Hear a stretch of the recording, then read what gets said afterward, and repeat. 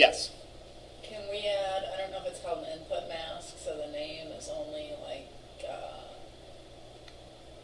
alpha instead of numeric? Well,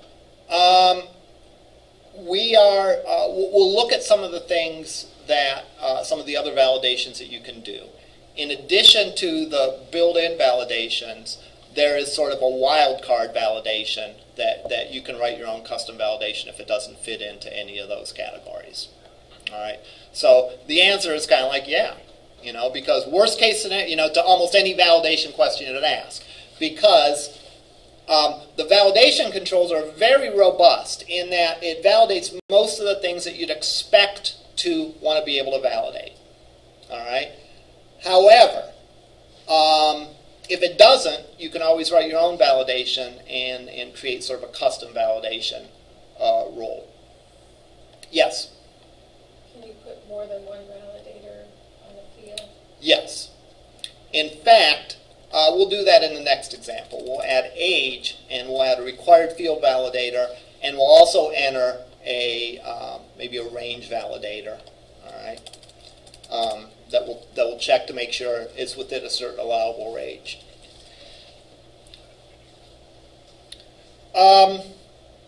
Nice thing about these controls is that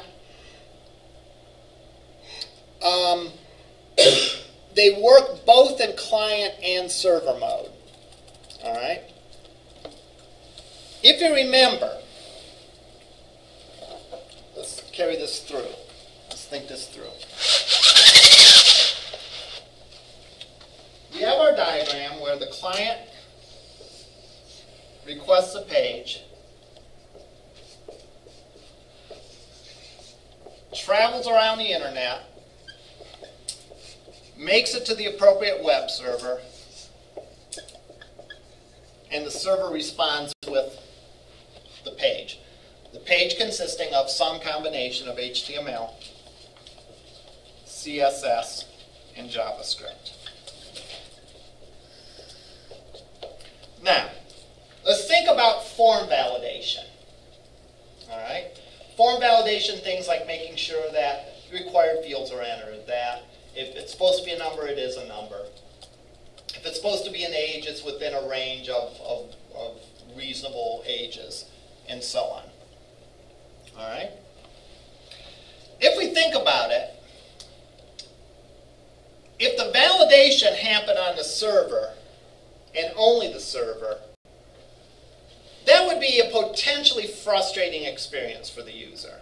Because if the user entered in a form, and it had to travel all the way through the internet, hit the server, let the server try to process the form data, come up with an error, and then return a result that says, oh, you forgot to put the name in.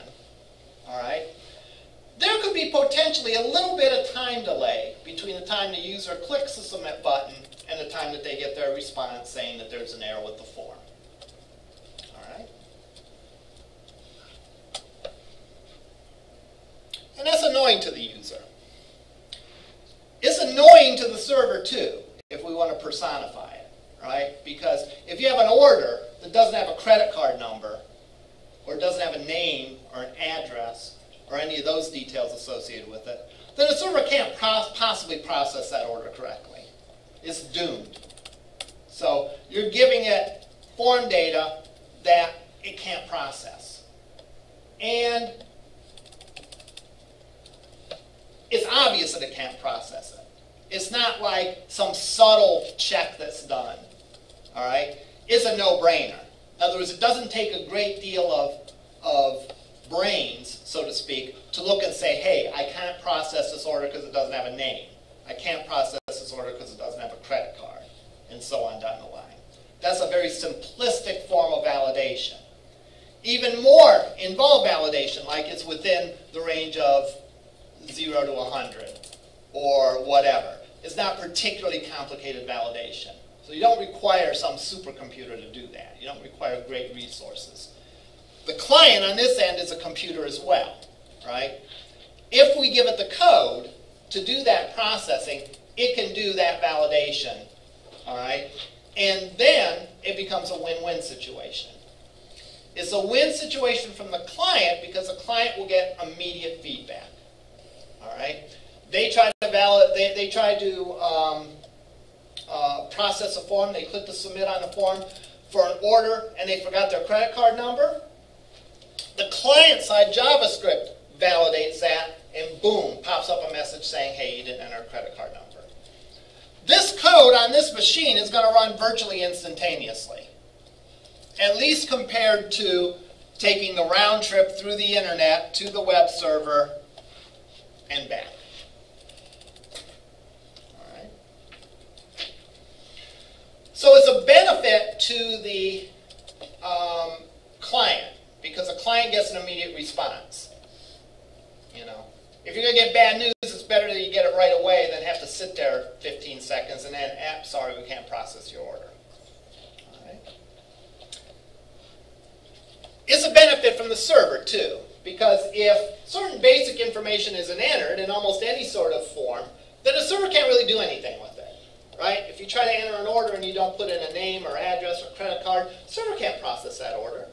So why bother the server with stuff that's doomed, all right, that isn't going to work? So it's a win from the client because the client gets an immediate response. It's a win for the server because the server isn't bothered processing garbage data.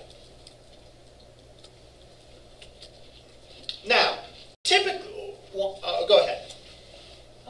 Do you still have to put some validation checks on the server?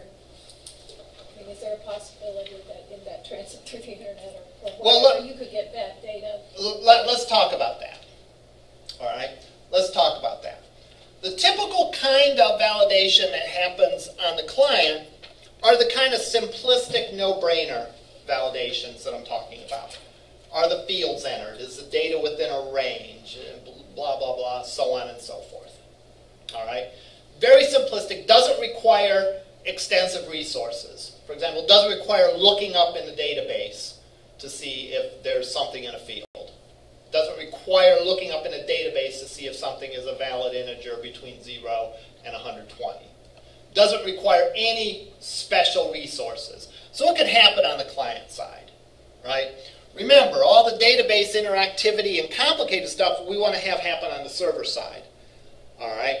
But this kind of validation isn't like that. It would be like if you went to apply for a job, all right, and you go in and you ask the receptionist for a job application, all right, and you filled it out and you gave it back to the receptionist, and the receptionist looks at it, might look at the other side and say, hey, you forgot to fill out box E, or you forgot to sign it, or you forgot to date it, or something like that. That doesn't require great human resources skill on the part of the receptionist. The receptionist is just looking at a very simplistic, are all the things that are supposed to be entered on that form been entered? Yes or no? If no, you give it back. All right? Could you imagine the frustration if the receptionist just blindly accepted it and gave it to the HR person, and then the HR person is reviewing the application, going through, trying to process it and determine if this is a good employee, then gets to the box on the other side that you forgot to fill out. All right? For one thing, you're probably already back home. All right? They're annoyed because they're trying to process an application and they can't because it's missing information. And they would go, and it's a lose-lose situation for everyone concerned. All right? Now, that's part of validating form data, is doing this sort of mechanical, does it meet certain criteria? All right? But there's more to that. There's more to form validation than that, right? Because I have to have a credit card to place an order, right? Does that mean if I just put in my credit card number as 1, 2, 3, 4, 5, 6, 7, 8, 9, 10, 1, 2, 3, 4, 5, that it's going to work? Well, I hope not. Well, actually, I hope that it would. The company that I'm trying to purchase from would hope that it wouldn't work, right? Now, that's a different kind of validation, right? That's a more extensive validation. That's a validation that takes some brains, if you will, and takes some resources that the client won't necessarily have. For example, if I put in a credit card order and I put in my credit card number, the server might go and look, and first of all, there's rules about how credit card numbers are constructed, right? I don't know all of them, but you know, it could, if you typed in 15 zeros, that's not a valid credit card number. All right. Now it's possible you could build that rule in the client, but you might not. All right. But more so than that, you might want to contact the bank that issued the credit card to see if that credit card has been reported stolen, to make sure that the name on the credit card matches the name that was supplied with the order. All right. To make sure that that credit card is authorized for the purchase of that much, and it's not like you know, it's not like over its limit or being declined because they're late paying their bill or whatever. All right, so that's more work. The client doesn't have the resources to do that. All right, the server does. So there can be two levels of validation. All right. The very basic cursory glance at the data to see if the data is good or looks good, all right, follow some basic rules. That can be done on the client. Then the data gets shipped to the server, and the more extensive validation can be done on the server side. Yeah, they entered a credit card number. Yeah, it's the right number of characters. No, there aren't any letters in the credit card number. Those are all things that the client could do. Is that credit card for the person who said it's for? Is that credit card been reported stolen? Is that credit card behind in its payments? Is that credit card above its limit? That requires the server talking to some other resource to find out. And therefore, that can't be done on the client. Just like the receptionist, all right, you know, may look to see you know, that you filled in all the blanks that you need to, but isn't going to go and look through and see, you know, they put down as their college, you know, what's some out of you from the old Rocky and Bullwinkle cartoons or anything like that, right? They're not going to go in depth. They're not going to validate the references, the receptionist. They don't decide if you're qualified for the job. Can't see if you're qualified for the job, yeah. The more extensive validation, or like even like gaps in your work history or anything like that, you know. That requires the skill and the resources. The receptionist can follow basic rules and say, yeah, everything's entered, nope, it isn't. But to do more extensive validation of that, all right, requires additional references and additional, I guess, knowledge about the problem. And informed validation is the same thing. There's two levels of validation. Or there can be two levels of validation. The mechanical, does the data look like it's good data? And then more extensive validation that requires other resources, other knowledge.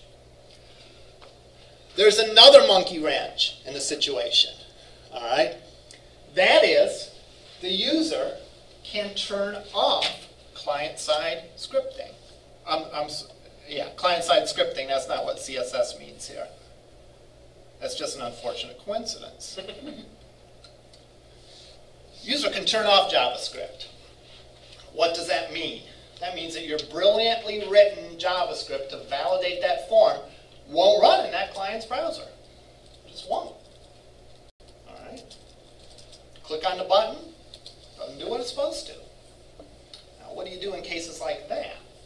Well, you are likely to have redundant validation on the server, which was kind of getting back to your original question, that does the same validation of the client, does the same validation that the client was going to do. All right.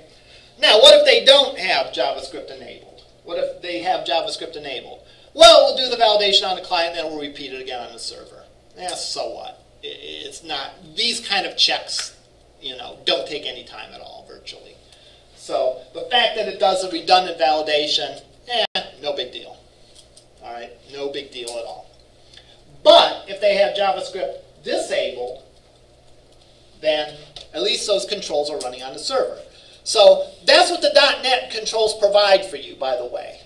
If you were not using the .NET platform, if you were using some other platform, you would have to build redundant validation in your JavaScript as well as in your server-side code. But the .NET controls take care of that for you. The .NET validation controls run both on the client and on the server. If you don't believe me, go and disable JavaScript on a browser and run a test, and you'll see the validation still works even though you have disabled JavaScript. Now, most people don't disable JavaScript, right? But it would sort of be a shame if all someone had to do to defraud some company would be to turn off their JavaScript and submit an order without a credit card number, right? That would kind of be unfortunate, all right? Not exactly skilled hacking, right? Okay. So I won't demonstrate it, but again, you can verify it if you want, but trust me that these controls fire off in both places, all right? In addition, we could add some extra validation if our validation required something like looking up items on a database or whatever. You know, think of entering in a password somewhere. The client can make sure that we've entered in a username and password, right?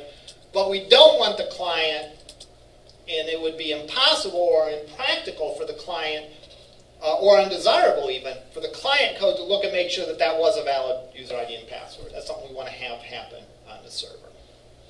All right. Back to this. So we have our form with the name on it.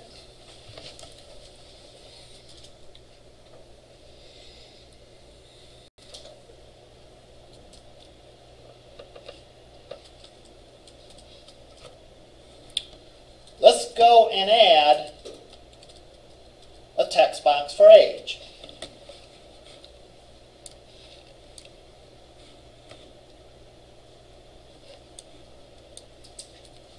So I'll just go copy this here list of item.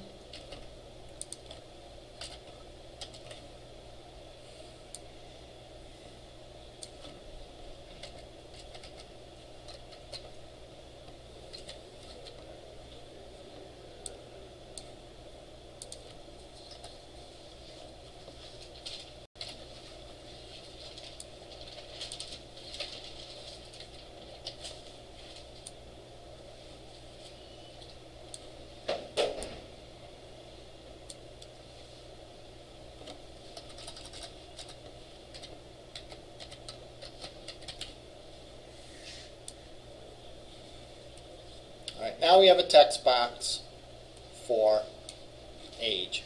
And I'll go in and I'll add a required field validator for that. Say what control am I validating? txt age. Give it a name.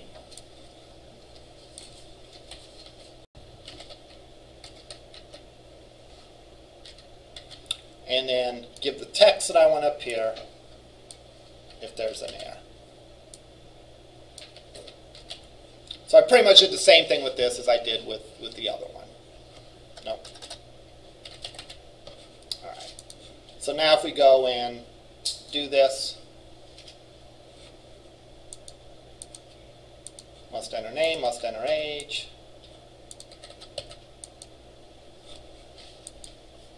And you can even notice, by the way, that this is running client side. You can sort of guess that. Because if I go in and hit the submit form, you can tell it's not resubmitting the page. The status doesn't change to indicate it's being refreshed or anything like that. Whereas if I do this, it doesn't show much because we're running on a development server on this machine, but you can see it's a little green bar going across the page, and the page flickers a little bit, and so on. So you can tell that if there's an error, that JavaScript is catching that error and causing the page not to submit. All right. Whereas if the data is correct, then it does go to the server and it could be processed. Now, the processing involved isn't anything earth-shattering. Right. The processing is simply that, you know, it's redisplaying the page. But we can add some processing logic to this subsequently. All right, but a text box is just that, a text box. which means that the required field validator simply looks to make sure that we've entered something in there. It doesn't make sure that the numbers that it's a number as opposed to a string, or that it's within a valid range or anything like that. All right? A text box is simply a text box. To ensure that a text box fits some further rules, like it's only a number or that it's within a certain valid range, you have to add another sort of validation. All right? So let's look at that one.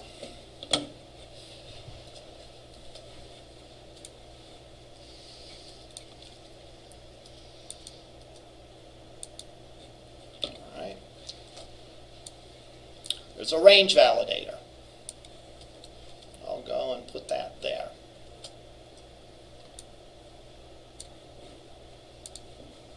Actually, for this one, because I can't, off the top of my head, remember all the properties, I'm going to go to Design View and use a property window. All right, click on that. Look at the properties of that. And I can go in and I can set the different properties. Error message, I could say something like age must be between 0 and 125. We'll be optimistic. What's the oldest person ever lived? 120? Maybe?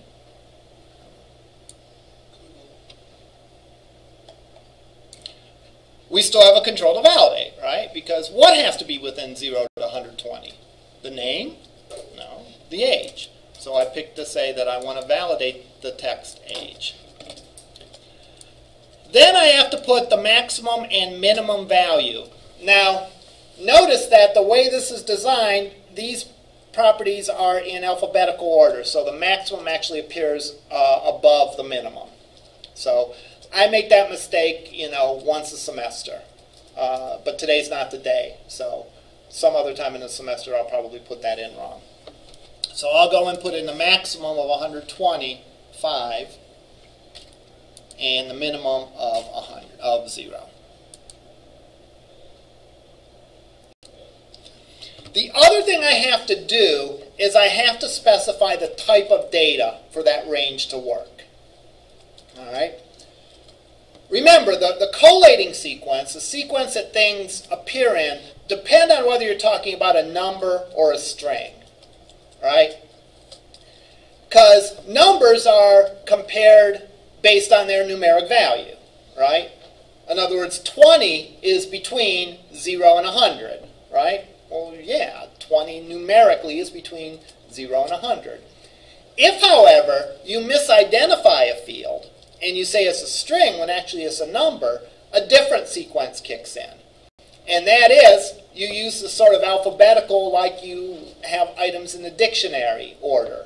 Whereas you look at the first character and see, is it greater than the first character, or do the first characters match? Or is one greater than the other? Is the second character match, or is it one greater than another? And in that scenario, 20 would not be between 0 and 100, right? Because the upper end is 100, and the first character of 2 is greater than the first character of 1 in 100, and therefore, if it's treated as a string, 20 is going to be greater than 100. So that's obviously not what we want to have happen with age. We want these to be treated like numbers. So we'll go in and we'll put in the type of, we can either put integer or double. Integer is, with no decimals. Double is with decimals. So I can go and run this now, and when I run it, if I don't put anything in, I get those ages, or those validations. If I put in something that's outside of the range, I got the other validation error. If I put something within the range, then it works. Now, one thing you might have noticed is my error messages sort of are staggered. In other words, if I don't put anything in, the message appears here. If I put a garbage value in, the message goes over here. There's a property we can go and set on the validation to make it work better. Let's go and see what that property is.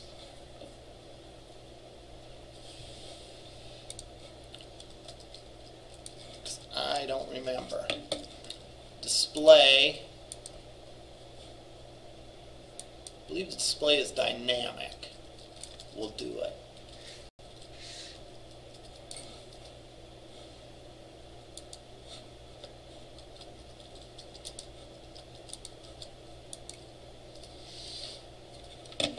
Now we can go and run this, and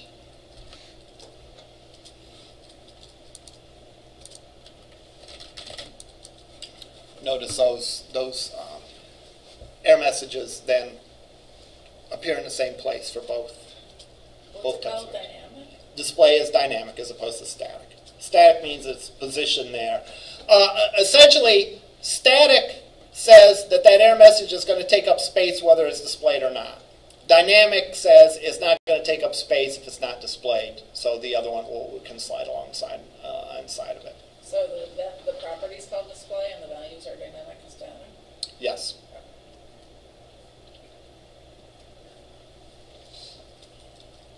Did you have to set that on? Did you change that property for the first validation or the second validation? I changed it on both. Oh, on both. Could I only change one? I'm not sure. I'll bet I could get by only changing the first, but I'm not going to tempt fate. Now, it's not uncommon for there to be a couple validations, all right, controls. That allows you to configure things the way they need to. For example, you might say, well, gee, couldn't I just put a range validator and be done with it and not bother putting a required field validator? Nope. All right. Why not? Well, it doesn't work that way. All right. If you're more curious about why it doesn't work that way, it makes sense. Let's say age is an optional field.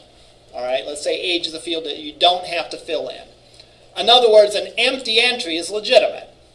All right. So that means that it can't be required.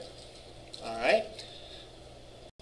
Let's say, however, if they do enter that in, it has to be between 0 and 125. So they can't put garbage in. They can skip the question if they want, but if they enter the question, or if they answer the question, they have to give a legitimate answer. So it's just easier to give these little validation controls that each do their one job than try to make a mega validation control that does like several things all at once. All right? That's a typical sort of thing that's done in software engineering. Rather than trying to write a giant monstrosity that you can configure a million different ways, it'll just give people several little components. And okay, you have to put 2 validation controls. All right, that's better than wrestling with one giant validation control. Let's look at some of the other validation controls that are available. And we'll just talk about them, and you can explore them on your own. And you can see how they're relevant for your next assignment. All right. Oops, I'm going to close this.